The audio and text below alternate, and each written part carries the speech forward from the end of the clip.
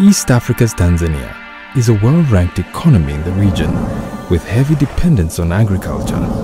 The Tanzanian government is now prioritizing industrialization within the 2025 vision as a pathway for sustainable economic development, raising the largest hydropower station in the history of the nation, grasping a dream that started in the 1960s. On the waters of Rufiji River, 370 kilometers southwest of the commercial capital Dar es Salaam, the dream is coming true with a 2,115 megawatt installed capacity hydropower dam in the Morogoro region, Julius Nyerere Hydropower Project. As part of the historic African National Corporation, Egypt's President El-Sisi assured commitment to enhance joint cooperation in different fields, with more joint investments and exchanging expertise in major national projects in a way that meets Egypt's and Africa's interests. In December 2018, the Tanzanian government assigned the construction contract of the century's biggest turnkey project on African soil with a cost of $3 billion to the Egyptian joint venture of the Arab contractors and Elsewedy Electric to work along with Tanzania electric supply company TANESCO.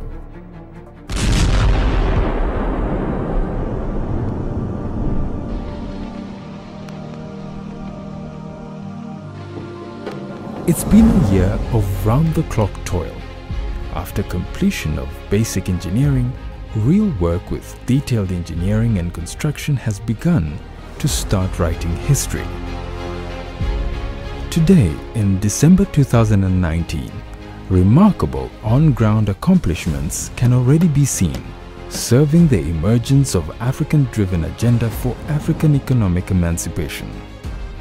Before starting the construction of the 1,025-meter-long dam, builders had to divert the path of Rufiji River first through a 700-meter-long D-shaped diversion tunnel on the left bank of the river. Excavation through the diversion tunnel is now in progress, along with temporary rock support before final concrete lining. For this tunnel to be done in the minimum possible time, along with working from both ends, the inlet and outlets portals, an approximately 145-meter-long adit has been excavated to break through the tunnel from the middle, to be working with 4 screws simultaneously. For an average annual electricity production of about 6,300 gigawatt-hour and an installed capacity of 2,115 megawatt, a giant powerhouse will be built on the right bank of the river with an open-air excavation volume of about 2.5 million cubic meters. It started at an elevation of almost 160 meters above sea level.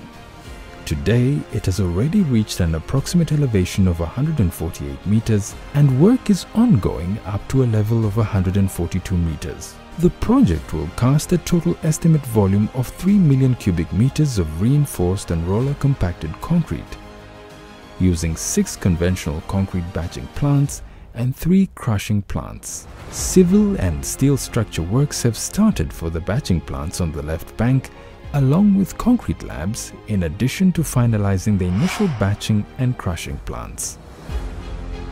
As part of the project mobilization, the access roads to the right and left banks have undergone a major upgrade, along with the process of building camps on the site for TANESCO and the Egyptian joint venture staff.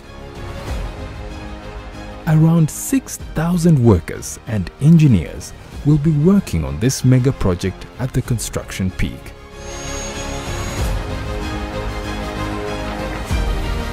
And the progress continues.